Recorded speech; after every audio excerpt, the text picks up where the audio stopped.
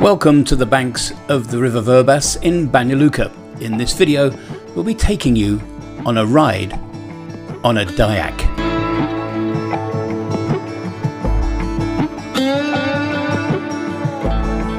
For most tourists, a visit to Venice is incomplete without a ride on one of the gondolas, and the same rule applies when visiting Banja Luka. A ride on Banja Luka's traditional boat, the Dayak, is a unique experience that you don't want to miss when you're in the city. The Dayak, by the way, is now the symbol for the city, and you'll see them not only in marketing products, but also on roundabouts on the roads and other locations throughout the city.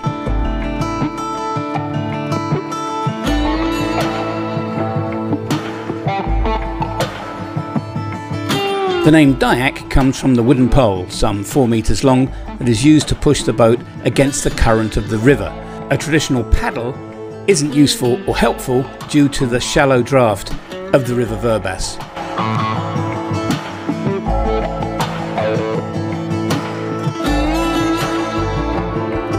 However, the river's current is notoriously fast.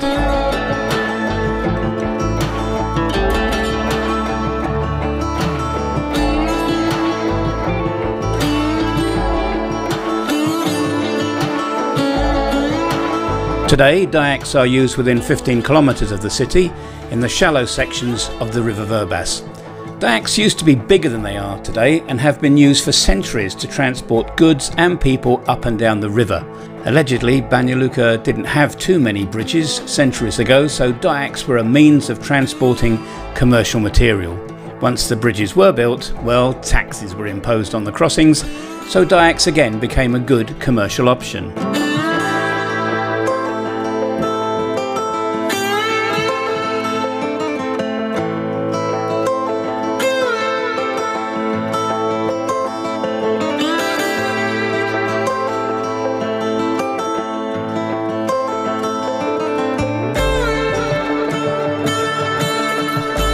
In the late 1960s, Dajaks got a modern makeover, which has led to today, where they are used for both relaxation and sport. By the way, the person that steers the Dayak is called a Dajakash.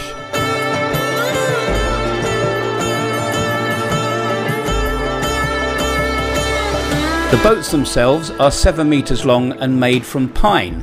The most striking details are on the stern and bow of the boat, the spitz, which are made from one piece of wood. Now, steering a Dayak is not very hard, it's just important to master the technique. And while we were on our boat, we were told it won't flip.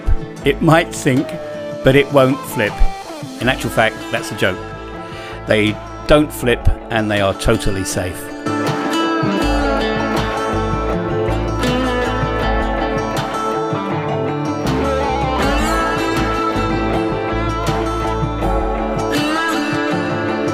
Our Dajakash today is Dragon, who is not only a founder of the modern Dayak Club, but who has also spent 30 years of his life on the river.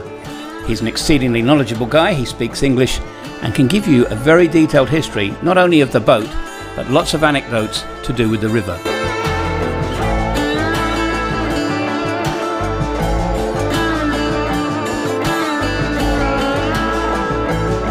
And if you're into equality, by the way, it's not uncommon to see women steering Dajaks on the River Verbas.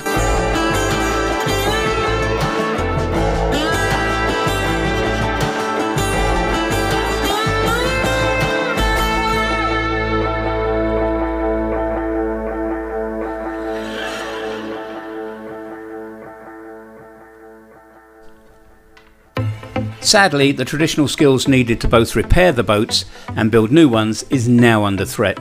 It seems that new generations are not too interested in learning the skills required. Hopefully, though, this won't mean the end of this unique part of Banja Luka city culture.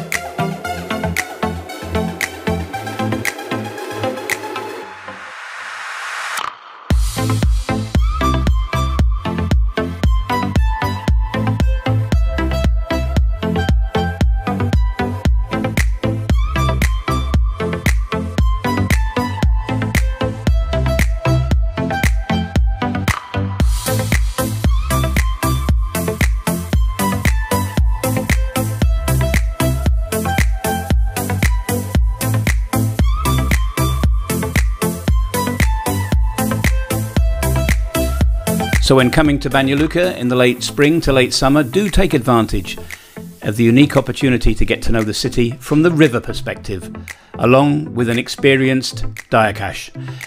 You won't be disappointed. And now, let's enjoy the rest of the ride.